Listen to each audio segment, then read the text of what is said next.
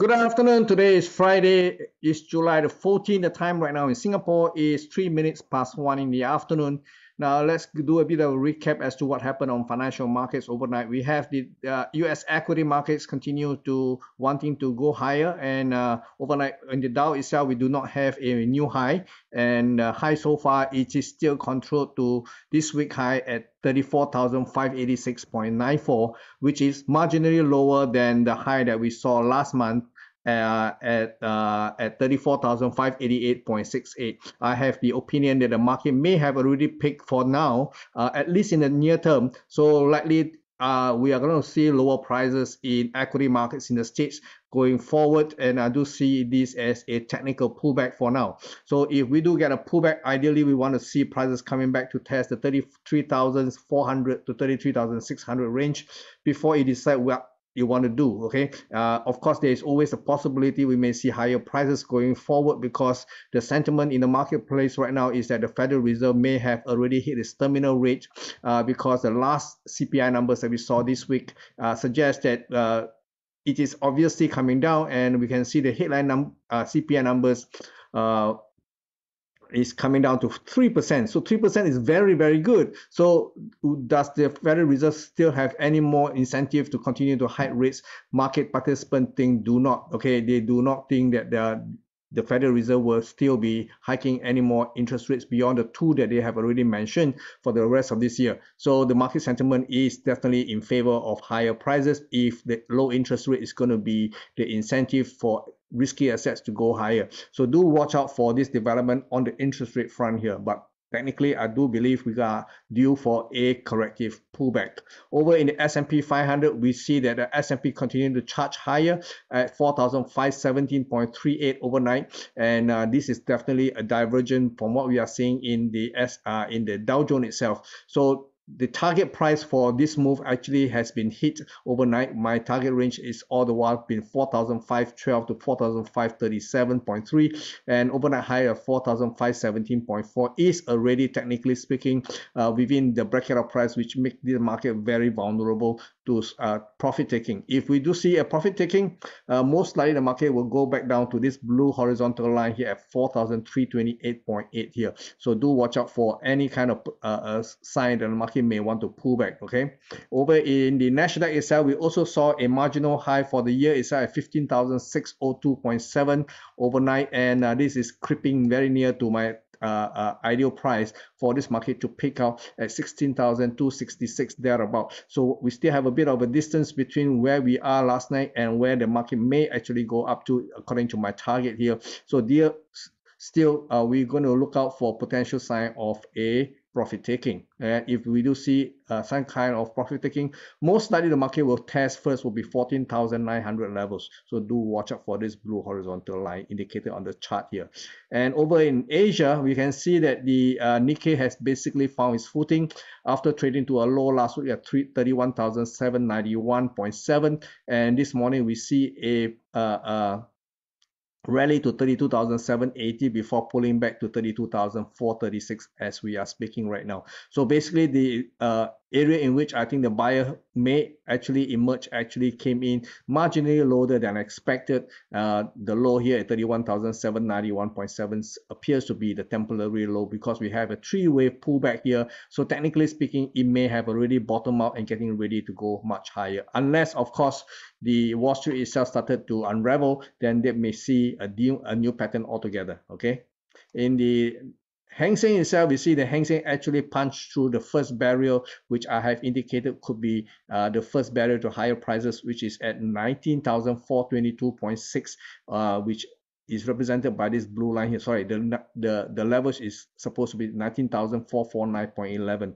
So we can see the prices actually punched beyond that, and it looks good for the challenge of 20,156 here, which is the next logical level to challenge. And if we can sustain beyond that, then obviously we will look at something else. But in the meantime, this is seen to be a technical rally here, and at most I would see I'll be a little bit more generous here, in the sense that I think this may have a little bit more room to the upside, and possibly gunning for 20,900 to somewhere 21,700. So this will be as generous as I can get. Okay, so the thing is that this is seen to be a technical rebound. in the what we can see in the mainland index itself, we have the Shanghai Composite Index today managing to at least play catch up to the Hang Seng. We have prices coming back to test the most recent high at 3,246 levels, 3,247 levels thereabout. And if this pans out, it would have a very neat three-wave rally to challenge the 3,290 to 3,315 level. So do watch out for an extended run into the 3,200 to 3,300 levels. Over in energy market, we still see energy prices continue to rally much higher than I expected.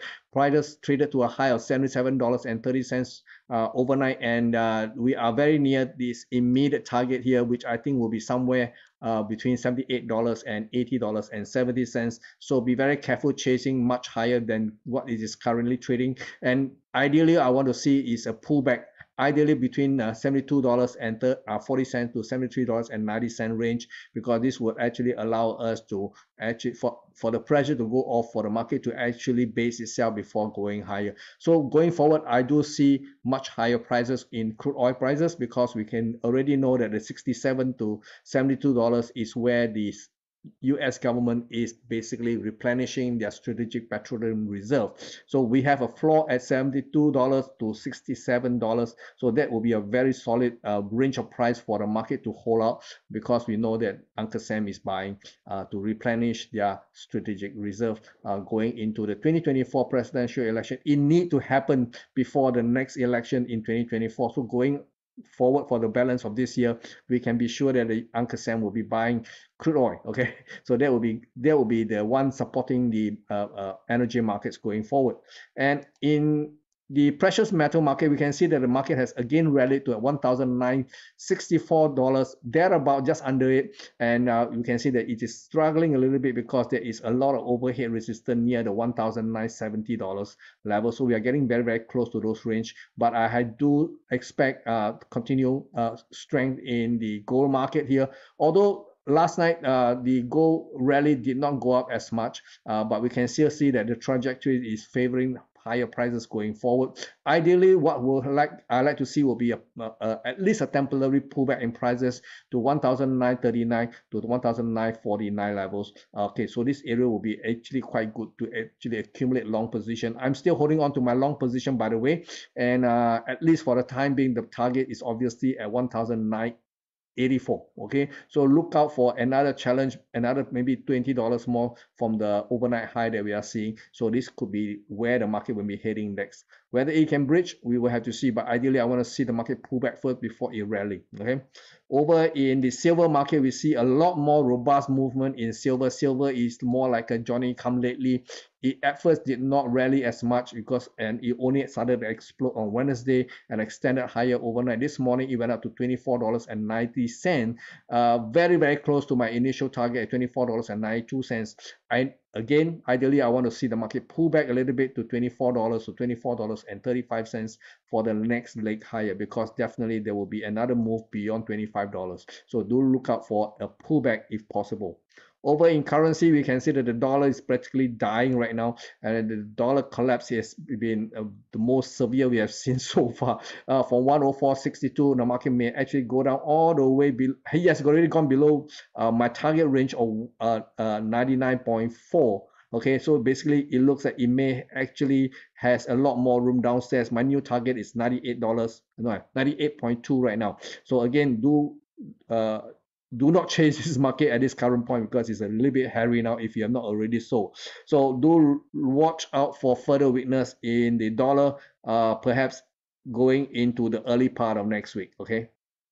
In euro dollar, we can see continued strength in the principal currency against the dollar. We can see euro dollar is at the highest we have ever seen this year at 112.40. Okay, and this is smack in between the bracket of prices, which I think may actually entice the seller to re-emerge. That level is 112.10 to 113 even. So right now we are smack somewhere in between, and this makes it very vulnerable to profit taking. So do watch out for signs of profit taking in the euro versus the dollar. The same thing is happening in the sterling. Sterling has rallied up to 131.40 this morning, and it's again within the bracket of prices. Again, I also feel that the market may actually be susceptible to selling interest here at 130.70 to 131.85 levels. So watch out for these levels. And in Aussie is a lot stronger than expected. So this morning it just went under 0.69. So the 69 cents level may actually be a top for the time being. I do expect market to at least ease off a little bit back to the 68 cent level, ideally between 0.6780 to 0.6825. That area will be good for accumulation of new long position, because I think this one has a lot more potential, and probably we are looking at something at 70 cents to 71 cents ultimately. So do watch out for the eventual rally in the Aussie dollars. Dollar Canadian is very much like dollar index itself, and finally it broke below the last month low at 131.16 and went out to as low as 130.90 this morning, and it is again within the bracket of prices which I think may soon be able to see the bottom very soon in dollar Canadian. That level is between 129.75 to 131, so it's a very wide range, more like 130 pips. So anywhere between this bracket of prices, do not sell anymore if you have not already sold. In fact, if we can get a rebound, that would be even better. If we can get a rebound from where we are right now to 132 to 132.75, that will actually be a much better level to actually engage the market on the short side, because this market has a huge potential to the downside. Ultimately, I think the market may actually come for 125. So do watch out for this kind of massive collapse in the dollar itself. Okay, and this has all got to do with the CPI numbers that we saw this week, because headline numbers is already at 3%. From where we need to get to at 2% is already getting close. And a lot of people were saying that, okay, I think the Federal Reserve has done its job, and it's time to go easy on interest rate hike. And who knows, maybe they will reverse if the economy go into a tailspin. But right now we are not seeing that for now. And dollar yen has gone down quite a fair bit. This morning we have a low at 137.24, and this market right now looks like it's about to rebound. Okay, at the bottom of this 137.24, we see a reversal signal in the sign of a long-legged shadow doji, and this could cause prices to rebound, at least for now. I hope that it does happen, because I want to add on to my short position. The ideal level to position shorts, in my opinion, here is somewhere between 139 to 140.20 levels. So do watch out for an eventual rebound, because this market has not hit its ultimate bottom, in my opinion, because I will believe if this bottom here at 137.24 is the bottom for today, if we get a rebound, another decline below this 137.24 is definitely going to be the logical conclusion, in my opinion. Okay, and over in Bitcoin, although we see massive rally in the other altcoins, we saw Solana, we saw Cardano, we saw especially Ripple. Ripple have surged almost 100% overnight on the ruling by the judge presiding over the SEC over Ripple Lab case, in which the judge has actually ruled that whatever Ripple Labs has offered to the public in terms of tokens, what we're talking about is the Ripple tokens, does not constitute a security offering. So it does not break the US security law. So that news alone is enough to cause the Ripple token to actually rally almost 100% overnight. And in my other recordings, I did give my opinion as to what I think will happen in the Ripple token. But in the Bitcoin itself, we see a rally, but this rally is very disappointing.